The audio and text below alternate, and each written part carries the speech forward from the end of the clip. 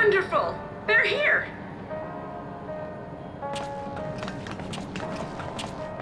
We've only just arrived ourselves. Amazing!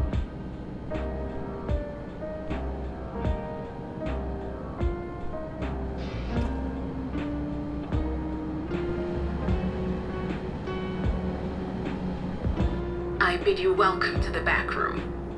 Oblivion's humble headquarters.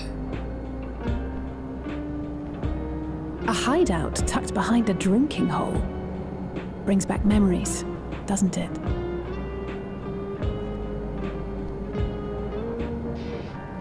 Our members here are mainly creators and adapters.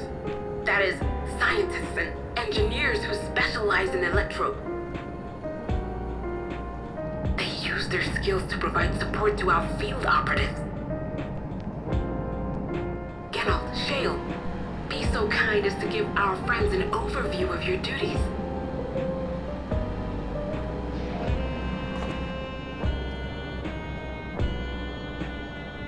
Well, there's provisioning.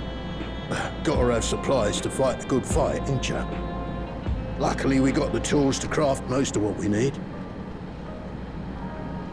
Gathering intelligence is another vital aspect of our work. Everkeep's core system is a veritable treasure trove of information. You just need to know how to get in and find it.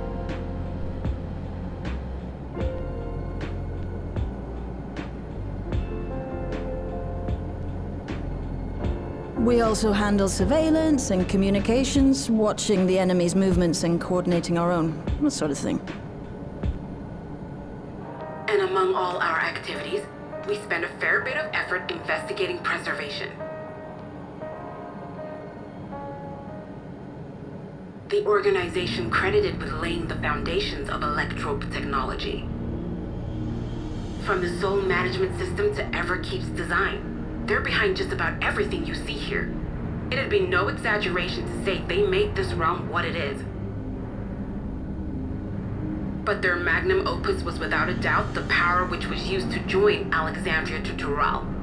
Interdimensional fusion. Said power isn't unlike my summoning technique and the magic within Azam's crystal. Yet, though the effect is localized, to be able to fuse realities. Even with my knowledge, I struggle to conceive how it could be possible. Incidentally, the founders of our group, a husband and wife, were members of Preservation at one point. That they opposed the fusing of worlds, and so defected in order to prevent it. While not entirely unexpected, given what we have seen, this is still quite the revelation. By the by, that's an interesting earring you have there. A novel way of carrying a data storage device.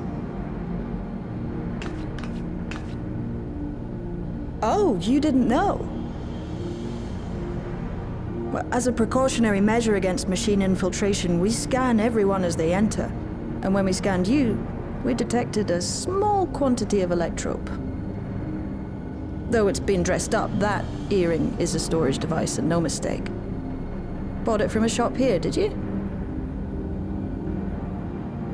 No, it isn't bought, but inherited.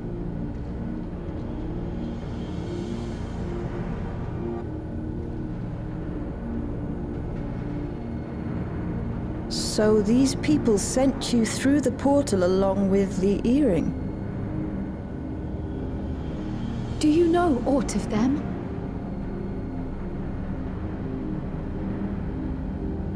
Listen, Cryo. The husband and wife who founded our order.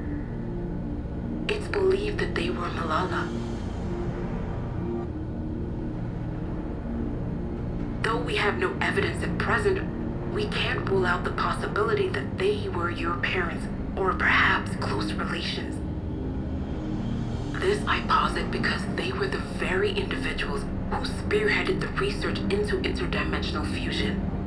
As traitors to preservation, they were relentlessly pursued. If they had a child they feared they couldn't keep safe, entrusting her to the people of another world might have been their best option. My parents, the founders of Oblivion. Tell me everything you know about them, no matter how small or seemingly insignificant. Anything and everything. We don't even know their names, I'm afraid. In a bid to elude preservation's agents, we suspect they erased all trace of themselves.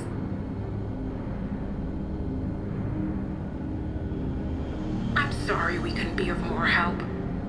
If you're interested, though, you're welcome to review our accumulated data.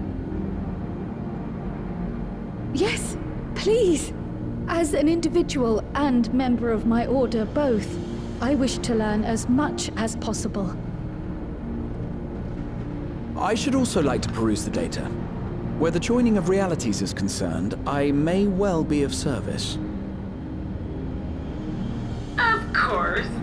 Feel free to peruse to your heart's content. Thank you. If you like, I can examine your earring. I have to say, the prospect that it belonged to our founders has me itching to take a look.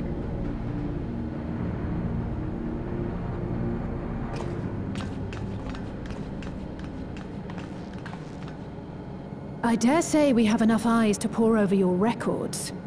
Is there any other way we might be productive? Not right now. We're still waiting for Zoralja to make the next move. In that case, Alice, would you mind accompanying me? Gladly.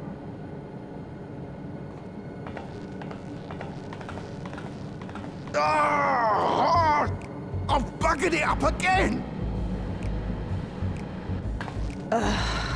Never a moment's peace. Pay him no mind. I don't.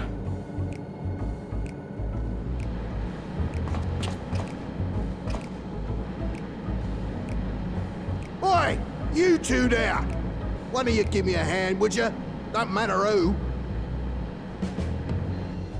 I just remembered I have matters to discuss with Shale.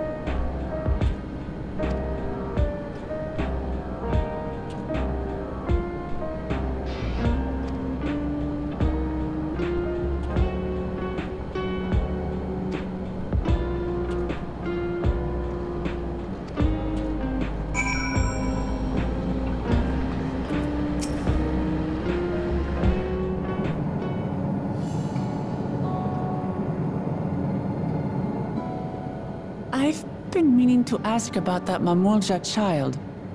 Could he be... Yes. In all likelihood, he's Zoralja's son.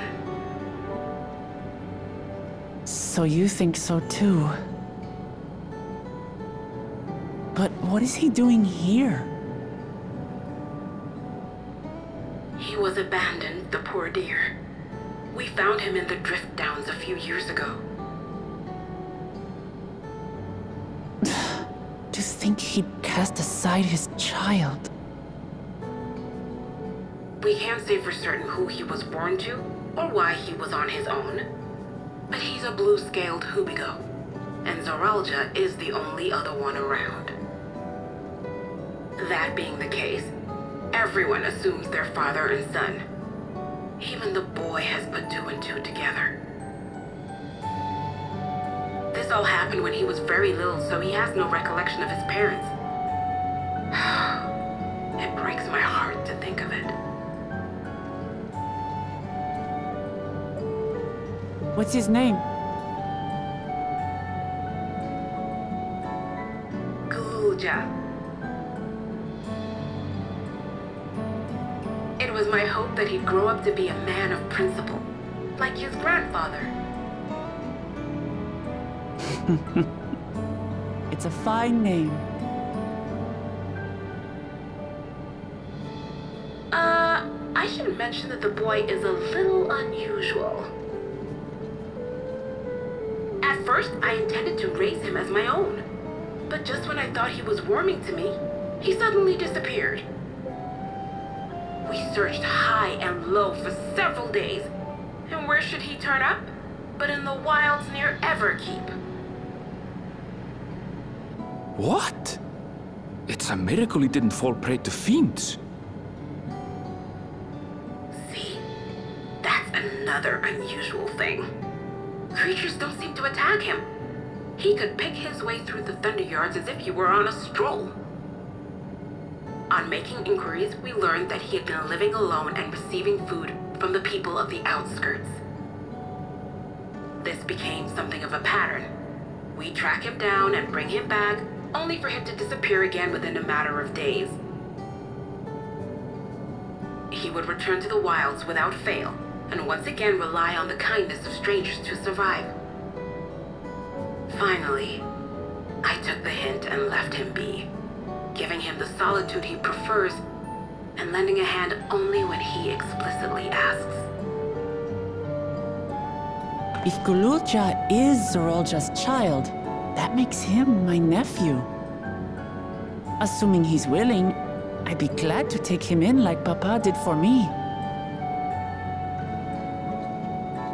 But seeing as I'm here to kill his father, I don't know if it would be right.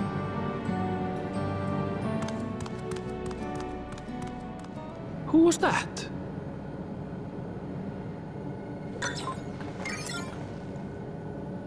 Oh dear.